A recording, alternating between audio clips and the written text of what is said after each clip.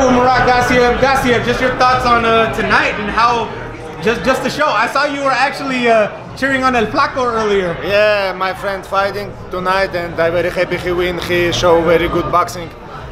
I wanna congratulate Tom Loeffler for his first boxing show, and today it's great fight.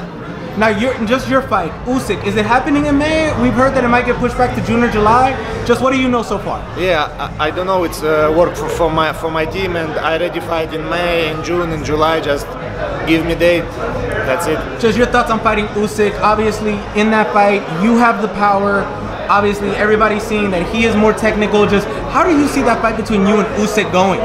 Yeah, it's two different styles. He a lot of movement, I'm more pressure, and I can see future. We see what's happening in the ring. Now, your fight, when you fought Dorticos, did he give you any difficulties at any point in time? Obviously, it took you longer than most people expected to end the fight. So did he give you any difficulties? Yes, of course. First of all, he very good fighter, undefeated. Very, very heavy hands, really. I feel like he most heavy puncher in my professional career, and he not easy fighter. Maybe outside the ring we see easy fight, but for me it's very, very tough fight, and he have big heart. Never give up, still fighting, and I respect him a lot. Your thoughts on finally unifying?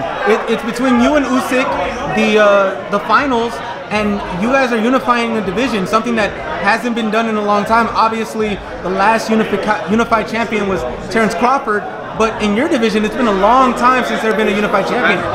Yeah, yes. Last unified champion is Evander Holyfield.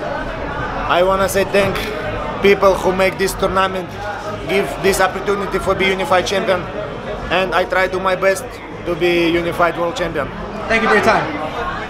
It's Michelle Joy Phelps. If you haven't already subscribed to our YouTube channel, make sure you do so by clicking this icon right here, or else